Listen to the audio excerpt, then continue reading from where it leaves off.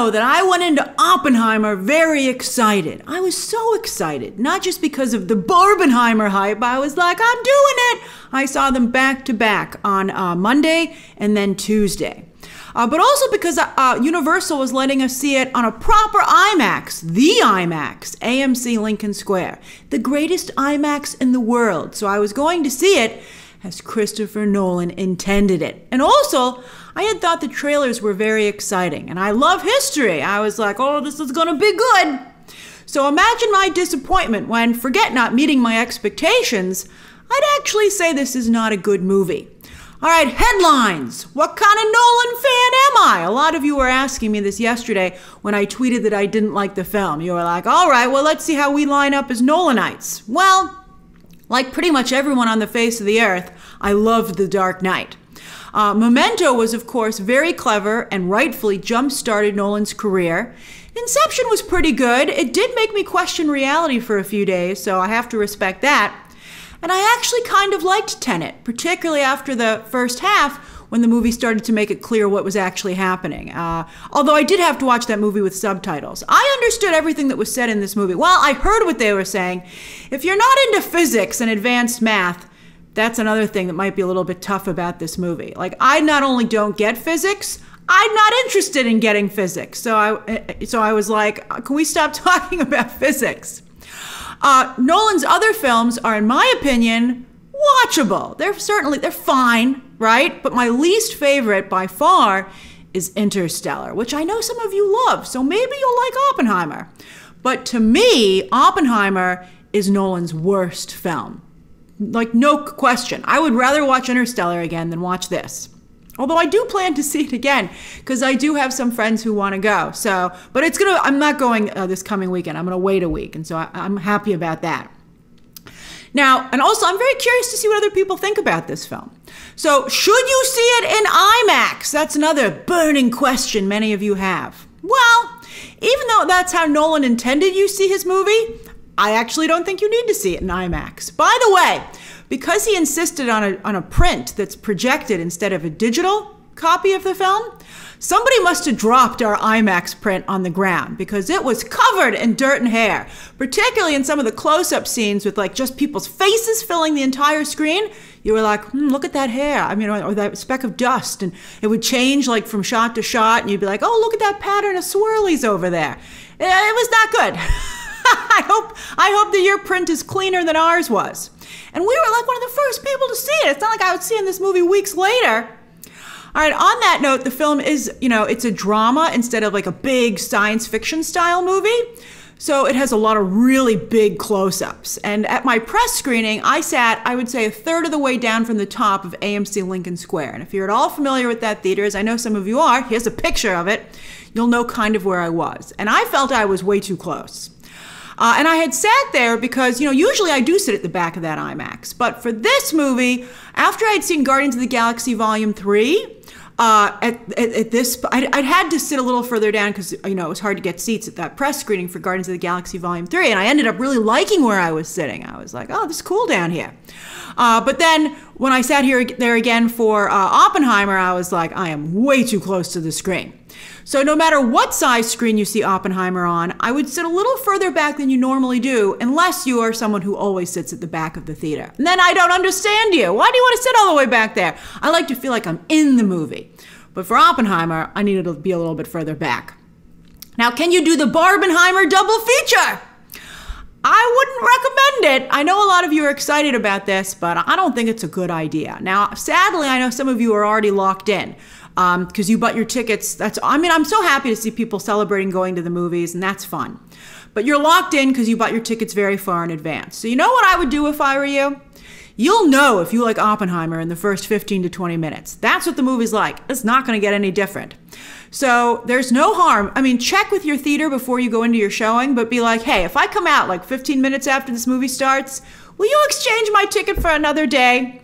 And there's no shame in that. Don't sit through the full 3 hours of Oppenheimer if you don't like the first 15 to 20 minutes, right? Because it's going to ruin your Barbie experience, no matter what order you watch the movies in. I think both of them are the kind of movies that you want to think about. I know I see a lot of people being like, you're going to want to think about Oppenheimer. And maybe you are. I thought about, like, where did it go wrong? But I think you're going to want to think about Barbie too. Heck, maybe for you, maybe you won't like Barbie. Maybe you'll want to think about where they went wrong. But the movies are so different, but yet make such an impact. I think you want to kind of like savor both of them. So, and I think seeing Oppenheimer after Barbie would totally be a killjoy situation. I mean, I'm still thinking about Barbie. I'm glad that I saw the movies on separate days.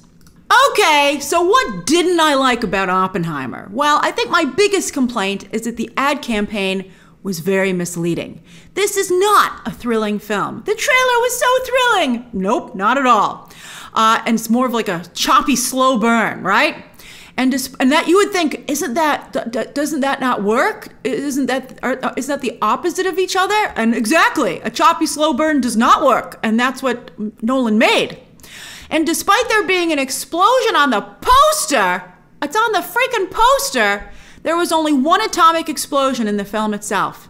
And because I couldn't believe it. And because Christopher Nolan didn't want to use any VFX, it's a disappointing atomic explosion.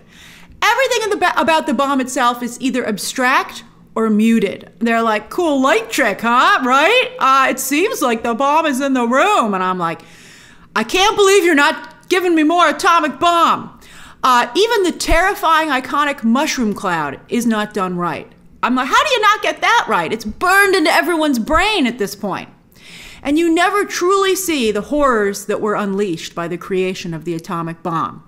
In a movie about the horrors of the atomic bomb. I think that is a real missed opportunity, and for ridiculous reasons. There is nothing wrong with using CGI, because obviously you can't set off a real atomic bomb. But you know who did? All these people in real life that this movie is about.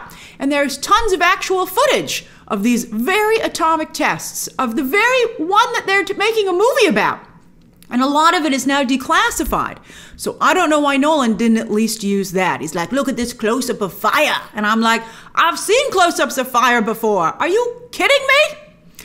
Oppenheimer isn't like Nolan's other movies. Instead, it's his take on a scientist biopic. I'm talking, it made me think of The Theory of Everything. That's what I think the closest approximation is, only Nolan style. But also, you know, The Imitation Game or A Beautiful Mind. But those are better films. Here, the movie is told out of order, distractingly so.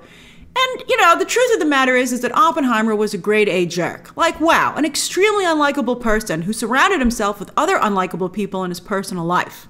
Now, you can't make Oppenheimer a great guy if he was a jerk. He was a jerk, though you can't change it. But then he shouldn't be the main character of your movie.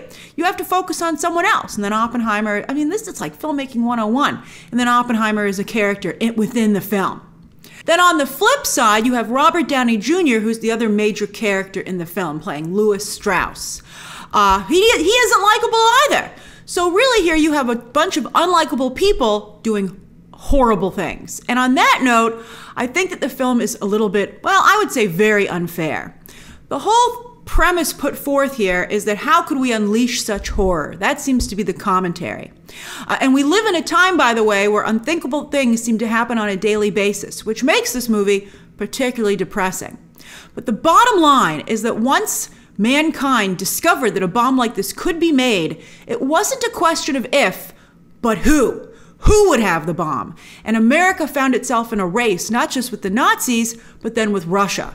So to vilify these scientists, military leaders, and politicians, I think is unfair. Or to be laudatory of some of their, I think, some of the scientists' unreasonable positions and questions. Although maybe you'll be team scientist. I was kind of, you know, I mean, obviously these were horrible decisions that had to be made, but the point is they had to be made. And I don't think that the movie was presenting that clearly enough. Not having the bomb was not an option. So I don't understand why the movie was even asking that question. I found that frustrating. Although, you know what was nice to see, that despite, you know, the way people try to paint the past, we were always this messed up, right? This movie highlights that. We were always divided in a mess. The only difference now is that we have technology and social media, which makes the world smaller, and now we're all aware of everybody else's problems and differences of opinion, right? So, you know, it was just as bad back then. All right, now back to the actors. This really is a two-hander, Cillian Murphy and Robert Downey Jr. Cillian Murphy, to be fair, is fantastic and commands the camera and boldly is willing to play an incredibly unlikable man. He goes for it. He's like, heck yeah, Oppenheimer was a jerk.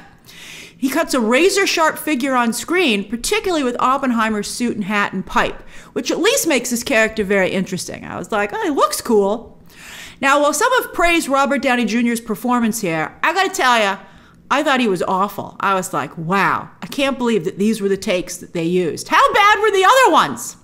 He does have glimmers of greatness in his quieter moments here, but overall, I thought he was overacting, trying desperately to erase Tony Stark. But all I saw was an older, depressed Tony Stark who had a sore throat. I was like, are you kidding me with this voice choice? As for the rest of the cast, it's a parade of cameos. Like every time, every time that a familiar face popped up, which was like every 10 minutes, it takes you a little out of the film. You're like, oh, hey, look who it is. Oh, I can't believe you're still working. Is your role, is this major actor's role really that small? Oh, they're back again, but not for much. All these famous faces seem to be trying to say that this is, ooh, an important movie. Look at all the people who are in this movie. But I think it's really a cheap trick to make these characters land, even though Nolan hasn't bothered to develop any of them except for Oppenheimer and Strauss. Again, the two most unlikable people in the movie. The familiar faces that do manage to make an impression, I thought, were Alden Ehrenreich, Dane DeHaan, and Josh Hartnett, who I just saw in Black Mirror. So I was like, oh, Josh Hartnett's agent's doing a pretty good job. And I actually felt that Benny Safdie was overacting, like Downey Jr. I was like, wow, they're both chewing up a lot of scenery here. And as usual, Nolan cannot write female characters. He just cannot. And I don't understand why his producer, who's his wife, doesn't say, sweetie, I think you need to hire a female screenwriter to come in here and help you out with these female characters, because it's just getting ridiculous at this point. There's been a lot of talk about a love scene, but really it's just Florence Pugh unnecessarily topless for like most of her scenes. And she doesn't have very many scenes. And I've never seen Emily Blunt so dour, but I guess such a delightful actress being able to portray such a truly horrible woman is something of a victory. I mean, I didn't enjoy the performance because she was so horrible, but I mean, I guess I should be impressed that Emily Blunt was able to pull it off. I was like, wow. Matt Damon does a nice job as the only stand-up person who's also realistic as to how the world actually works in the entire film. My IMAX showing, by the way, switched between not just color and black and white cinematography, which all showings will do, but for the IMAX showing, this thing was switching aspect ratio constantly as well, and it was distracting, and it seemed always for no apparent reason. Now, I know that Nolan and the rest of the cast have said, oh no, when it's black and white, it's a different perspective. That's first perspective or something, and the other one is subjective and one's objective. And I was like, this is not coming across. You're just flipping around the aspect ratio and the colors, you know, from black and white to color constantly with seemingly no rhyme or reason. I guess it would become more apparent with a second or third viewing, but I can't imagine anybody sitting through this more than once who isn't a diehard Nolan fan. So should you even see Oppenheimer? What would be my suggestion? Well, if you're a cinephile, of course you should see it. You can't miss the new Christopher Nolan movie. He is a major filmmaker and you should see his work for yourself. Now, if you're not a big cinephile or you're trying to be fiscally responsible with your movie ticket money, more power to you. Consider a subscription service like A-List or something. But if that's your situation, you could certainly wait to see this on digital. It does not need a big screen, and with a 3-hour runtime, it's probably better to watch at home on your own time. But I would check it out at some point, even if you wait to watch it on Universal's Peacock. Remember, Nolan switched to Universal. It depicts an important historical event. Just don't take it at face value. I would look at this as more of a starting point in looking into the atomic age, because Nolan certainly doesn't paint a full picture, and I suspect from my cursory research after watching the film, he got some of it wrong. And the film, though, is very nicely shot. You know, everybody, especially if you like movies, you appreciate a well-made film. It looks great, it has gorgeous cinematography, and it does have an excellent score. As you would expect from Nolan, and his collaborators here, Hoyt van Hoytema is the cinematographer, and good old Ludwig Göransson doing the score. Plus, as I said, Murphy is quite good. Robert Downey Jr. is always fun to see, even when he's chewing scenery. And there is a cavalcade of familiar faces. So I guess, you know, even though that kind of takes you out of the movie a little bit, at least it will keep you engaged if you're not enjoying it. But I will say, when the movie was finally over, I was relieved. And my press screening, I would say, it was not an overwhelming applause when the movie was over. And I would say at least half of the audience did not applaud. I didn't applaud because I didn't like the movie. So that's my review of Oppenheimer. Believe me, I am deeply disappointed, and I would be thrilled if you ended up having a better experience. But I'm just telling you, approach with caution, because you might have my experience or somewhere in between. All right, so share those thoughts down below, subscribe today, and of course, as always, you can check out some more videos right now.